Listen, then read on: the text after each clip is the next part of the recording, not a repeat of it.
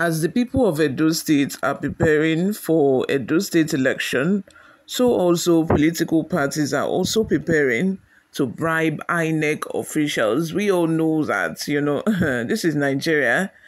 Inec officials collect bribe. Breaking news. Inec officials actually collect bribe in Nigeria. It's so sad that, this is what our voting system has turned into. But, these political parties, they know that they need to drop something for these INEC officials so that the INEC officials can be able to do their bidding. As they are planning to bribe INEC officials, so also they are bribing to vote to bribe the electorate as well, the people that are going to vote. Probably the winner will go to the person that can bribe the most. The person that can bribe the most is the person that usually wins an election in Nigeria. That's just the way it goes. Before we go into the details, if this is your first time here or you haven't subscribed to this channel, please make sure you subscribe, like this video, leave your opinions in the comment section as well. It's also very important to like this video so that YouTube can get it recommended to other viewers all around the world as well. As much as the much anticipated Edo State governorship election slated for September 21st, 2024 approaches, alarming allegations have surfaced concerning the involvement of officials of Independent National Electoral Commission, INEC, in a bribery scandal aimed at rigging the election in favor of certain political interests. According to inside sources, over 500 million naira has been set aside to influence the outcome of the election, with specific instructions given to INEC returning officers and other ad hoc officials to tamper with the process. A whistleblower within the Electoral Commission revealed that the bribe money had been earmarked to bribe officials to compromise their duties, specifically by omitting critical materials such as the official result sheets when heading to their polling units on election day. The plan reportedly involves a deliberate omission of these sheets, creating a situation where results can be falsified or altered since the officials return to the, can be falsified or altered once the officials return to INEC offices. So it means that the INEC officials is not going to fill the results into the result sheets right there at the polling unit, which is supposed to be the case. So they will tell people that, oh, we forgot the sheet. And by the time they get to INEC office, they will now write whatever they wish on the result sheet. The source, who chose to remain anonymous due to fear of reprisal, disclosed there is a carefully laid out plan to undermine the integrity of the election. Some officials have already been contacted, and 500 million naira has been allocated to facilitate this. We were told to purposely forget the result sheet for our assigned polling units on election day.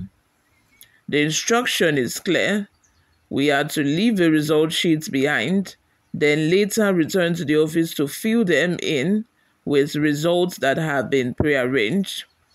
The returning officers will hold critical roles in overseeing the final tally of votes, have allegedly been placed at the center of a grand scheme to rewrite election results. The whistleblower added that external political forces are deeply involved, working in tandem with compromised INEC officials to ensure the scheme is executed smoothly. Certain politicians from the APC have colluded with senior INEC officials to push this through. The money is being funneled through intermediaries, and the returning officers are expected to comply with the demands. Anyone who refuses is threatened with losing their position or facing severe consequences, the source said. This new information adds to the growing concerns about the impartiality of Inec, as rumors of electoral fraud have been circulating in the state for weeks. The Edo State governorship election is said to be one of the most contested in recent years, with the All Progressive Congress (APC) and the People's Democratic Party as major contenders alongside the Labour Party. The Young Edo Professionals, a local advocacy group, has also called for an urgent probe by Department of State Services into the matter.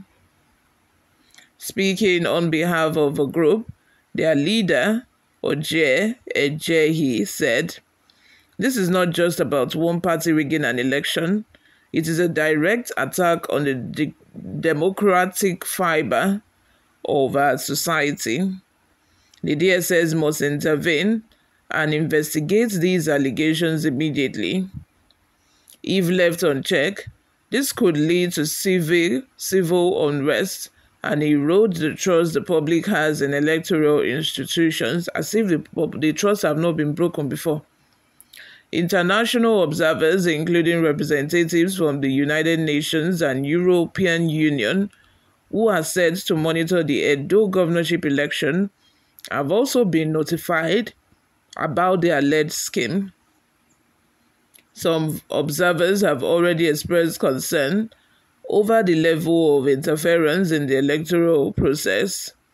Speaking on the condition of anonymity, a foreign observer commented, "We have been keeping an eye on developments in Edo State, and these allegations are very troubling. If true, they threaten the credibility of the election. We will be following this closely and reporting any irregularities we observe during the election." Despite the gravity of the accusations, Inec has so far remained silent. Attempts to reach the Edo State Inec office to comment have been unsuccessful. However, many are now calling on Inec Chairman Professor Mahmood Yakubu to make a public statement to confirm or refute the claims and assure Nigerians that the election will be conducted without bias. He already knows. Why will he come out to debunk it? He already knows that, these things happen. He already knows that in a country like this, there is no way. Even Mahmood cannot do anything about it. It just happens. Both parties, to be realistic, I'm telling you what is attainable in Nigeria during elections.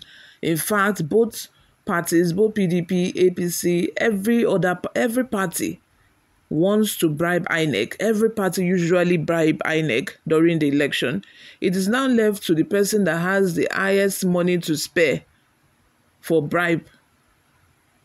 The person with the highest money to spare for bribe is the person that will be favored the most. I'm just telling you the realistic thing here. So it's not like it's one party. Yes, we know APC are trying to get back Edo State by fire, by force. They want to make sure that, APC wins this time around and they don't lose to PDP. Because since they are at the center, they want to use center power to also conquer Edo State. But personally, I wish that people would, remove themselves from both APC and PDP and look towards another angle, at least give another political party a chance. That is Labour Party with Akpata.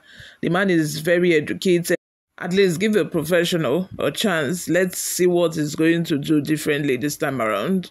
You all, thank you very much for always listening and watching. I will see you in my next video. Bye for now.